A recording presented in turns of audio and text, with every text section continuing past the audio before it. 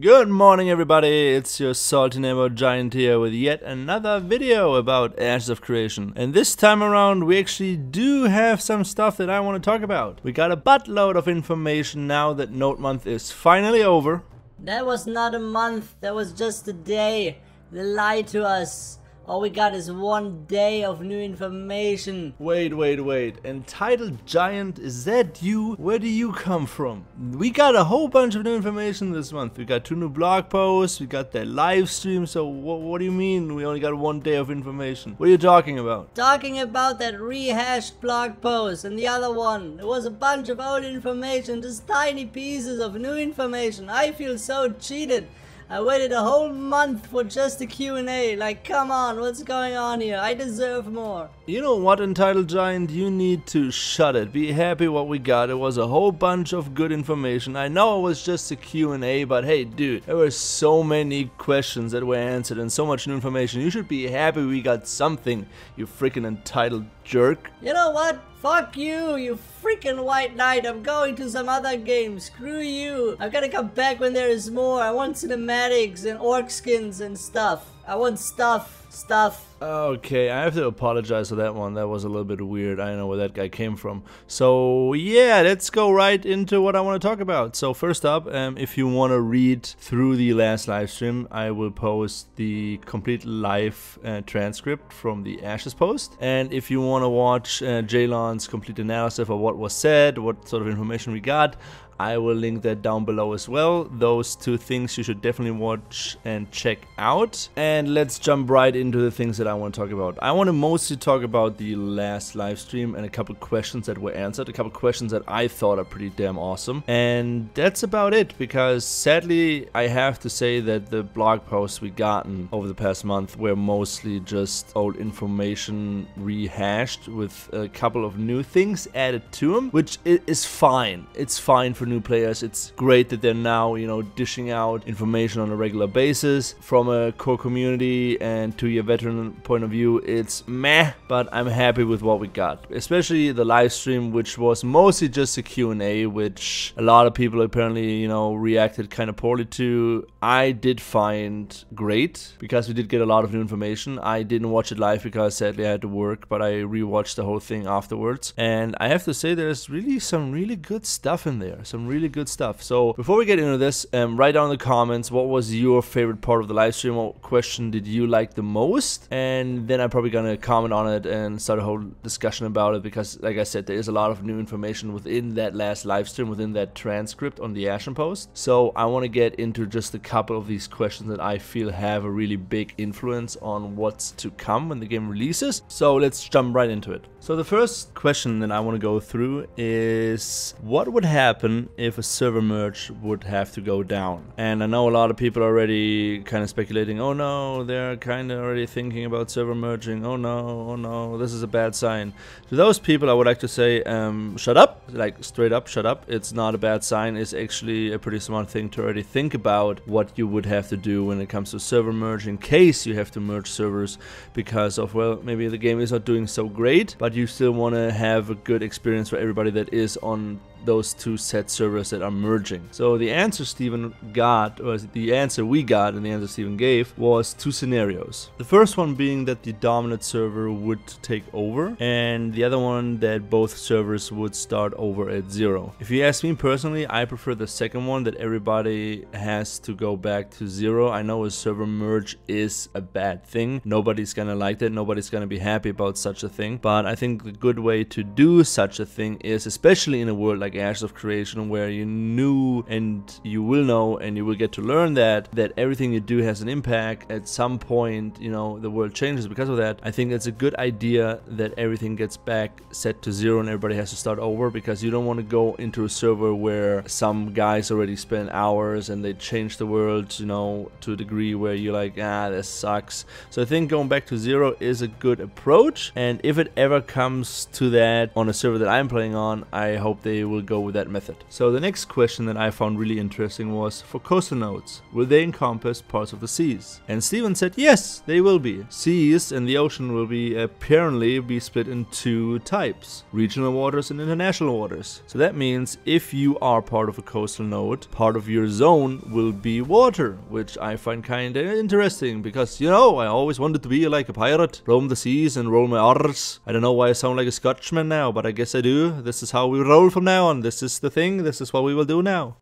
Sorry, it's the weekend and I get kind of weird, so let's just move on and skip that part. Okay, thank you. So the next question that came up that I did find quite interesting was, will we be able to organize troop positions during assaults like in Total War? And Steven said, no, that will not be the case. Raid leaders won't be able to put us in different positions, formations, and yada yada yada like in an RTS game. But he also said that there might be something regarding that sort of option when it comes to NPCs.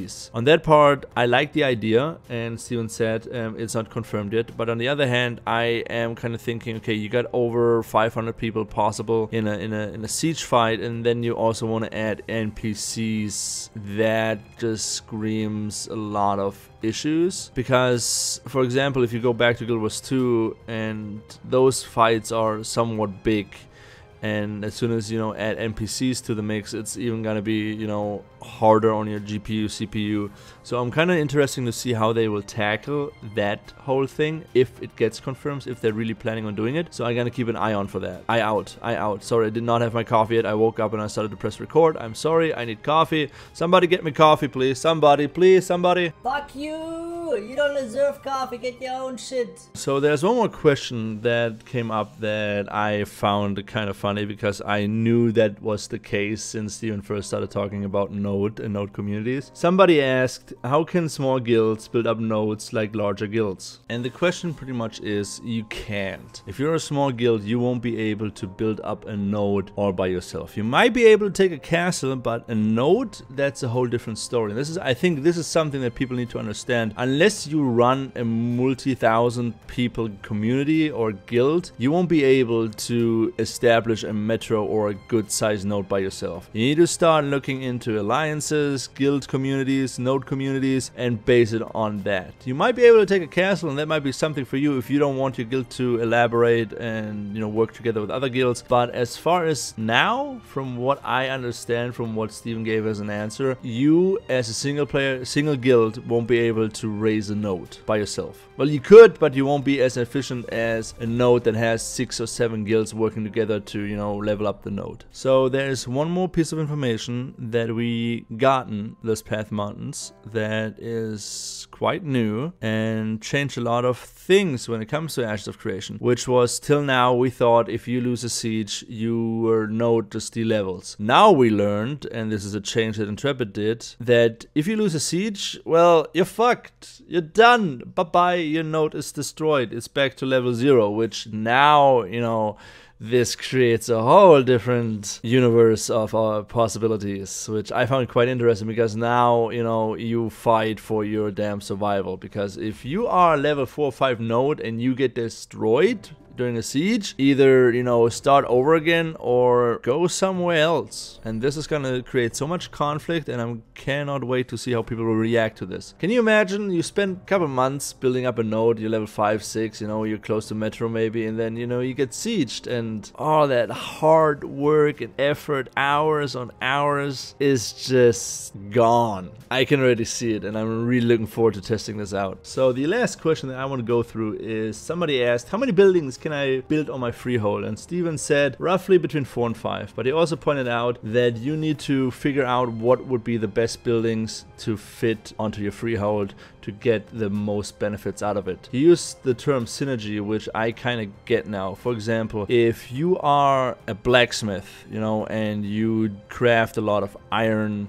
weapons, you have no need for a windmill or something that has nothing to do with your job. For example, an alchemist would never put a horse ranch on his freehold, because that would take away a spot, and it would, you know, you would miss out on something. So I think they're going with that whole thing. So for example, if you see a blacksmith freehold and it only has buildings on it that have that have to do with blacksmithing, you can pretty much assure, or you can be sure that the person who owns the freehold is a dedicated blacksmith. So I really like the idea because it reminds me a little bit of Wildstar. Maybe not in the scale of the Wildstar housing system, but I always like the Wildstar housing system. So I hope it will be similar to that, that I can place a couple big buildings, but I can also, you know, put little details on the walls, you know, like dead elf heads, you know, something like that on the wall to make my wall look nice. So yeah, I am really looking forward to testing out the freehold and the housing system in Ashes of Creation.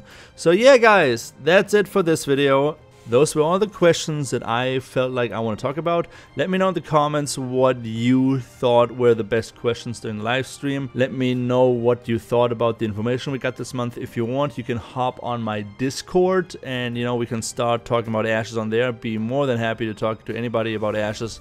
As long as it's a good topic, I'm down. Don't forget to follow me on Twitch because, you know, the podcast every 2 weeks, the Ashes of Creation discussion round. We're gonna have a lot of things to talk about tonight. So yeah, I'm gonna go throw this into my video editing software. I'm gonna try to upload this as fast as possible.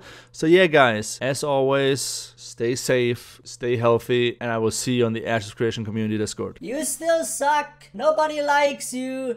Go back to World of Warcraft.